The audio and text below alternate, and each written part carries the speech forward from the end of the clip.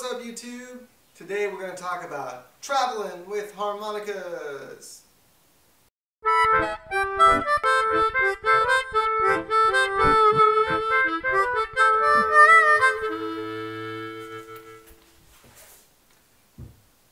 Alright, so like I said before the break, today we're going to talk about how to travel with your harmonica. I've owned and played harmonicas for more than 10 years now, and I've traveled internationally around the globe. Air travel, plane travel, boats, buses, trains, all kinds of different modes of transportation, and I carry a harmonica with me wherever I go. And I, over those years, have learned a few secrets about how to travel safely and happily with harmonicas. Now, let's talk a little bit about travel philosophy and a little bit about bringing harmonicas with us. I firmly believe that the humble diatonic harmonica is the best instrument to travel with. It's small, it's lightweight, and you can play all kinds of wonderful music on just this little instrument. It's a great way to make friends while you're traveling. It's a great way to break the language barrier, because music is the international form of communication. And it's also a great way to entertain yourself during the long, boring stretches of travel. So it's a great idea to carry harmonicas with you when you go places. The problem is, how many should I carry? In what way should I carry them? How can I carry them so that the harmonica is not going to get damaged, that it's not going to be a real pain to find a harmonica when I need it? And if you're a fairly serious musician, how can I travel with enough harmonicas and enough keys so that I can play the music that I want to play with the musicians that I encounter? So, firstly, if you're new to the harmonica world, you've probably got at least one harmonica, and it probably came in a little plastic case like this. The plastic case is fine for your one harmonica, and if that's all you have, it'll work. It's better to have any kind of case than no case at all. If you go barebacked with your harmonica like this, somewhere along the way it's going to get crushed, the covers are going to be crushed in, junk is going to get in the holes and block up all your reeds, and pretty soon you're going to have a non-functioning harmonica that you're going to have to throw out in the middle of your travels, and that's not what you want.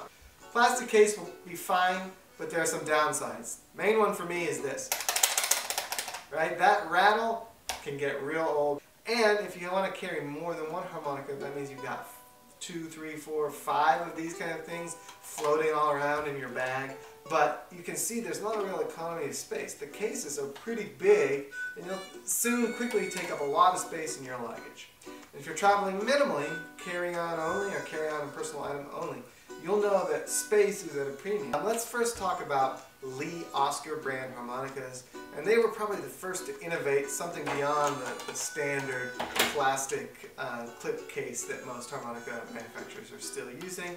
They have this really interesting modular system for their cases. They're still plastic, but they have this interlocking system where you can build sort of custom cases, alright? So right away you can organize your harmonicas in the order of keys. They open from the end, right, which is a little different from before, so you can have them all open like this on a table. You can easily see and access your harmonicas, play them and put them back, and then you can easily close them up and take them all with you. Because they connect together, they stay together in your bag so they don't get all over the place. The downside, they still rattle. But eventually you're probably going to want to upgrade from these as well. Hohner and some of the Chinese manufacturers are now shipping harmonicas in these sort of zippered, soft shell, clamshell kind of cases. This is a Lucky 13 harmonica, and as you can see, it fits nicely inside of this dedicated clamshell that is rigid. It's got some plastic inside, but covered in cloth. So no shake, right? So that's already a lot better, right? And yet it still offers a lot of protection from being crushed. So much better than just a loose harmonica in your bag. I just want to note these sort of zippered cases are common for chromatic and other styles of harmonica as well. They can be really useful if all you want to travel with is 1 or 2 harmonicas, and you can keep them organized in your bag. After you get to 3 or 4 harmonicas, these individual cases aren't going to do it anymore. At that juncture, you may be thinking, I've got 12 harmonicas, I need me a harmonica case, right? This is the venerable Mississippi saxophone case from Fender. It's sexy as hell with this sort of tweed look. It's got all kinds of cred, and you think, if I got that, people will take me seriously. Well, they may or they may not, but I'll tell you that this is a real pain to travel with. Now, I used this for many years as my main harp case, even when I was playing on the street. And just carrying it around town on the bus was a pain because you have to carry it like a briefcase. There's no backpack strap, there's no shoulder strap, there's no way to carry this and have your hands free, right? You have to walk in the door with your dark sunglasses and your fedora hat and this in your hand. The beauty of harmonica is that it's a small instrument. So why make your life more difficult than it needs to be by carrying it around in a big old harp case like this? So as much as I love that case, no, off to the side it goes. That brings me to the multi-case or multi-harmonica soft case. This is one from Hohner. I like it pretty well because it has no markings on the outside, which if you're traveling, that's really nice for security purposes. Nobody knows really what this is. It doesn't look like it's got anything too fancy in it. This kind of case may say steal me because it seems like, oh, it's instruments, musical instruments, right? This particular sort of nonchalant style case is kind of nice because it doesn't scream that you've got several $100 of harmonicas inside. And when you open it up, you'll see that it actually has space for 7 harmonicas in this case, right? It's got some velour padding. It's got these individual slots for your harmonicas to stick in, and the slots hold the harps in place pretty well. The case has some plastic underneath it, so it provides crush protection, and yet it's cushioned all around so it doesn't rattle at all inside your bag. All in all, if all you need is 7 harmonicas, this is not a bad case at all. It does have a couple of downsides. Number one, these are cut out to fit Hohner harmonicas, in particular Special 20s. So Special 20 fits perfectly in here. Suzuki Harpmaster, you really got to force it in there. The sidle doesn't fit at all. The other downside is that you'll see that the spacing is pretty wide in here, meaning that it's nice and protected, but it's not as economical in terms of space as it possibly could be. So that means that for the size of this case, you're limited to only 7 harmonicas when you could probably fit easily 12 harmonicas side by side in the space that's actually encapsulated inside here. I recommend a generic clamshell case. This happens to be from Amazon. This is Amazon Basics. I think this is their electronics clamshell. And if we open this case up, we will see that we have some great organization in here. I happen to only have 3 harmonicas on this side, but you can fit easily 12 to 14 harmonicas side by side. You can have them either totally flat like this and fit fewer, or you can have them standing up like this. You can fit more. You can easily get these harmonicas in and out. You can lay it flat on the table in front of you when you're playing. And what's really cool is that on this other side, you have space for larger harmonicas to fit vertically in here. Here's a couple of bass harps and an orchestral harmonica. You can fit chromatics in here.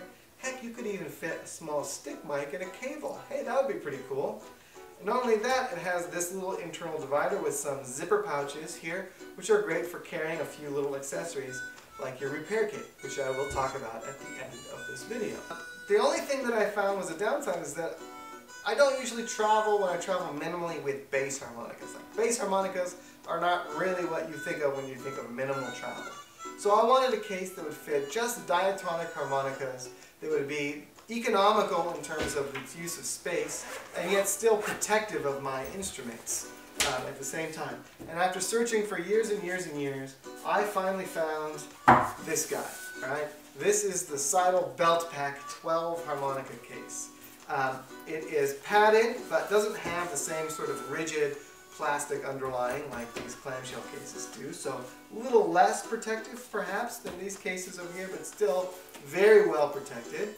If you open the top, you will see that it fits 12 harmonicas vertically inside.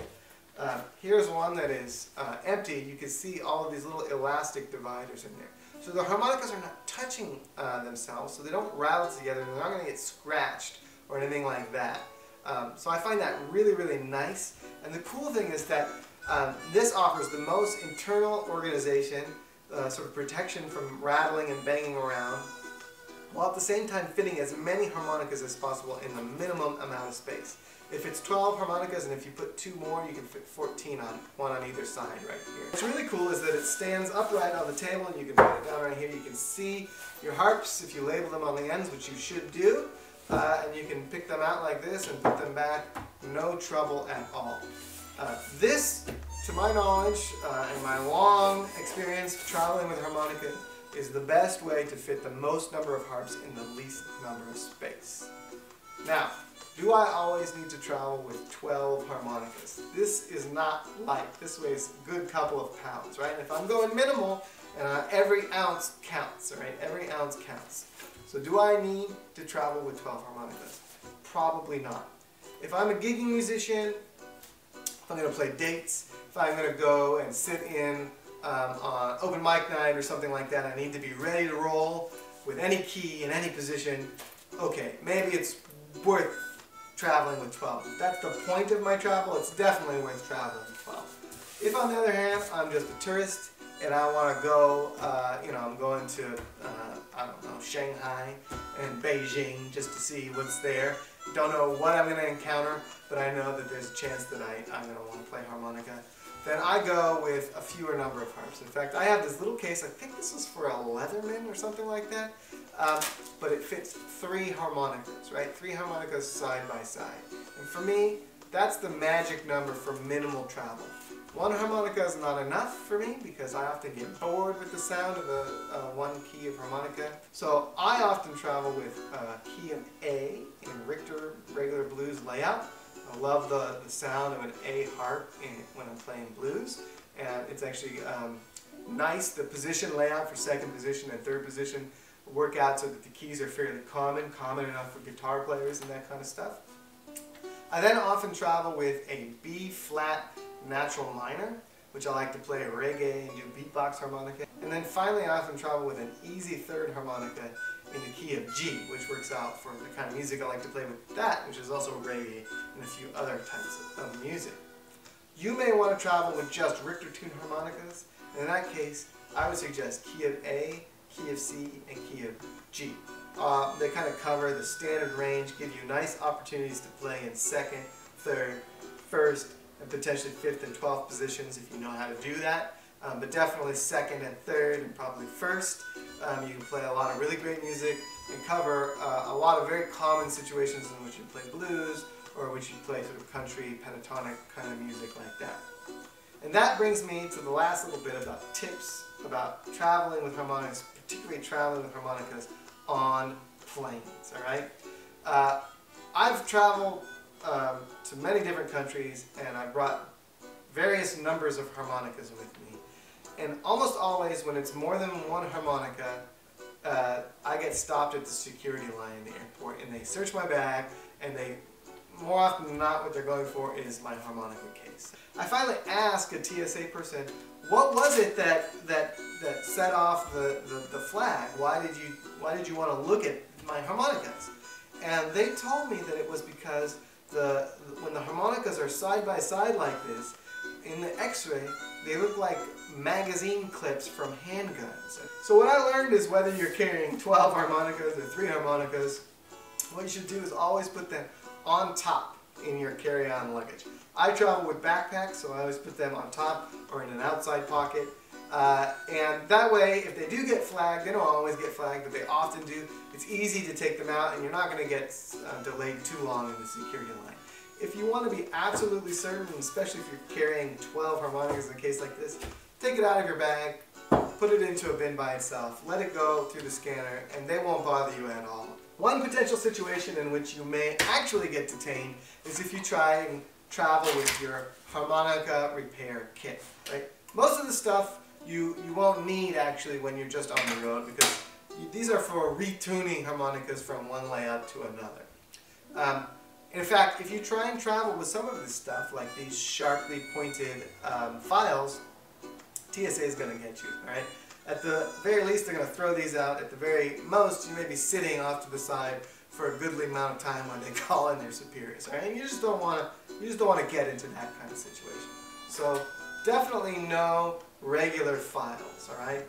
To get around this, bring yourself a regular nail file, just an emery board. One other thing to think about is bringing just a little bit of blue tack, alright? And that will help if the reed starts to go a little high, you can make it go down a little bit, alright? And that way you can just bring like a little emery board to file on the tip if the reed is a little too low, and you can bring a little blue tack to put on the tip if the reed is a little too high. Other than that, I like to bring these little plastic plinkers. These are from, you know, little plastic flossers that just crack the little end off. They usually have a little toothpick part.